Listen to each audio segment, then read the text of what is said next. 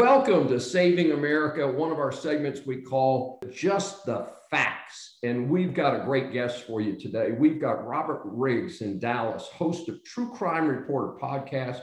Riggs taps into 3 decades of criminal cases from his career as an investigative reporter and committee investigator for the U.S. Congress. During his television news career, Riggs received the George Foster Peabody Award for investigative reporting and 3 Alfred I. DuPont Columbia University Journalism Awards for investigative reporting. I'm delighted to have you with us today, Robert.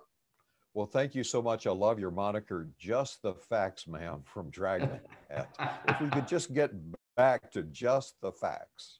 We need those old-fashioned cops. You know, it's interesting because in the popular police stories that we see today, like Chicago PD and the Law and Orders and a lot of these shows, you see the police roughing up the people being arrested. And in real life, those people would probably be on trial for brutality and denying human rights and all that stuff. So it's interesting those TV shows are so popular. Well, and the roughing up suspects is an anomaly. The Floyd case that we've seen is an anomaly, and it certainly tells you something about the failure of leadership in that department. And Absolutely. When I hear city councils decry this kind of thing and outrage, I want to say to them, well, wait a minute, that's your department. You set the budget, you hire the chief, you set the policy. And what I've seen in 30 years of reporting is that, you know, they'll run for these incidents, but at the heart of it is lack of training, underpay, and not proper background checks and screening. It all goes back to the leadership of the city. Absolutely, absolutely. Robert, I wanted to back up a little bit because due to the passage of time, and of course, you know, we have a very age-diverse population. Many of our audiences may have forgotten the story of the serial killer Kenneth McDuff, and I wonder if you could share a little bit about that story. And that's over 20 years old, I think. Well, it is 30 years old, and it's the subject of our first season of my podcast, True Crime Reporter. 17-episode series currently being made into a television documentary news series for a major streaming channel. It will be a big program like you see on Netflix and the others. But Kenneth McDuff, I'm going to describe him the way one of the described him to me when I saw about health, and that is he was the great white shark of serial killers, among the rarest of the rare, who engaged in the sadistic torture of his victims. And this guy was a monster. He had been on death row, and we let him out of prison. And I did a big investigative expose of how he had allegedly bribed his way out of prison. But at the same time, the state had a revolving door prison system in which they were letting everybody out. So who was going to notice? You know, I originally reported 63 former death row inmates had been released back in 1989 and 1990. And that's what the podcast is about. He's the only man in Texas history to get 3 death sentences. He's probably one of the worst serial killers in the country, and you've never heard of him. And how many people did he kill before he was finally dealt with? Well, there's an estimate that we kind of know of 18, but the investigators all believe it's much higher. He traveled hundreds and hundreds of miles. Later, he said he was on the hunt. Those are his words when he was on death row. He was hunting for victims. And so we'll never know. There are many women that just vanished, and that was kind of his MO. They would be at a convenience store, filling up the car with gas, might be on a payphone. Somewhere they'd let their guard down, and bam, he strikes. And the big case that a lot of people that shocked Austin was a young accountant is washing her new car after Christmas at a self-service car wash, and he cruises in like a shark. I mean, the guy really was like a shark. He had shark-like eyes. Sneaks up on her, grabs her by the throat, and she's never seen again alive. Such a sad situation. Hopefully he was finally executed. He was. He received 2 death sentences. First for the abduction and murder of a convenience store clerk in Waco named Melissa Northrup. Then after that one, for Colleen Reed, a 29-year-old accountant in Austin. And the two different prosecutors, two different jurisdictions, because he had gotten off death row, they wanted an insurance policy. They wanted to make sure that he would never be on the street again, that he could never bribe his way out of prison, that a liberal parole board would never release him again. Excellent. And by the way, that case of my investigation led to major reforms in the system, to where today they were called the McDuff laws, and you do have an option to the death penalty, which is life without parole, and it truly means life without parole. You know, you leave the prison system in a pine box. Excellent, excellent. Let's look at the Dallas Crime Commission awarded you the first ever Excellence in Crime Reporting Award in 1999. Tell our audience about the underlying case and your role in reporting it. There was nationwide attention put on an affluent suburb in Plano, Texas, and suddenly teenagers were dying of heroin overdoses. It was black tar heroin called Chiva. It had been brought in by a cartel member, and it was so pure that it was killing these kids, and they didn't know that it was heroin, and the drug dealers were lacing it in marijuana and other things purposely because they wanted clients that would be addicted. And these kids just started dropping left and right. They would go into a coma. So I literally, and one of my colleagues, Alan Berg, we tracked the flow of black tar from the Mexican cartels from Mexico all the way into Plano, how it got here, how they distributed it, how they did everything. And then the other series was what was probably the first series in the country on identity theft. Today, it's everywhere, it's epidemic, but you know, it included stories about how postal carriers were being paid to steal mail that looked like bills, Social Security and stuff to get all the identifying data.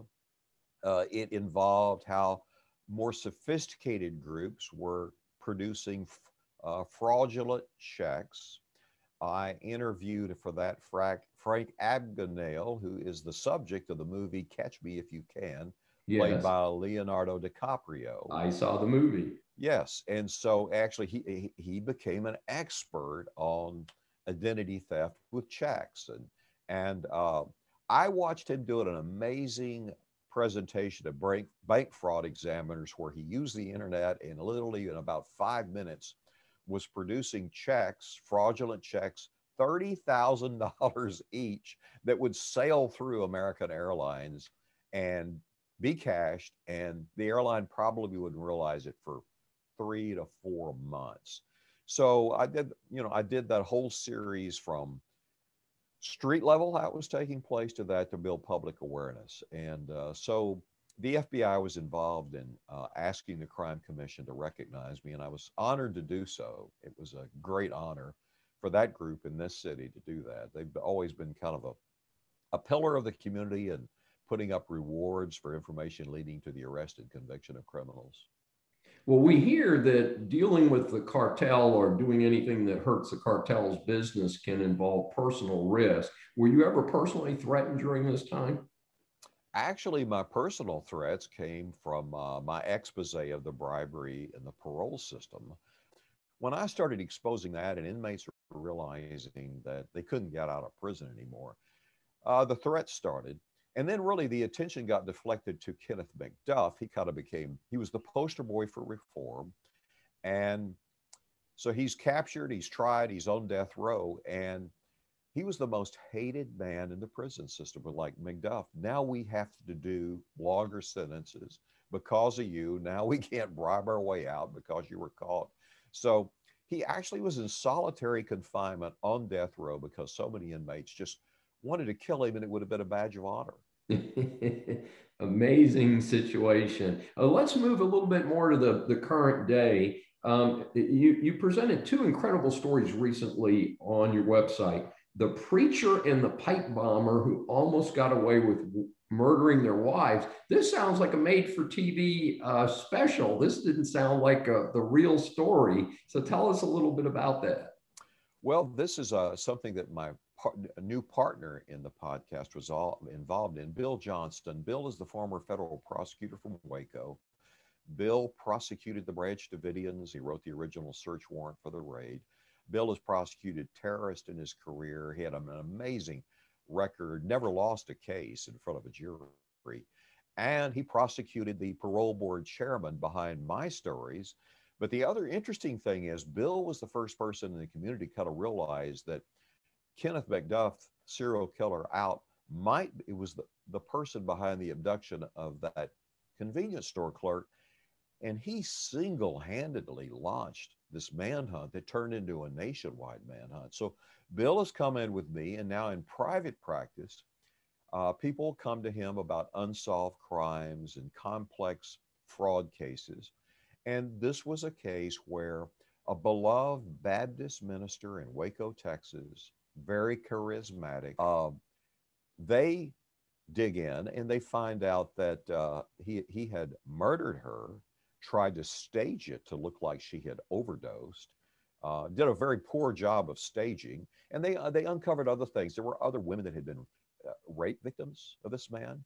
They recovered a computer at a volunteer organization that he used. And guess what they find on it? One, porn, lots of porn, and two, his search for certain kinds of medications and drugs to kill you.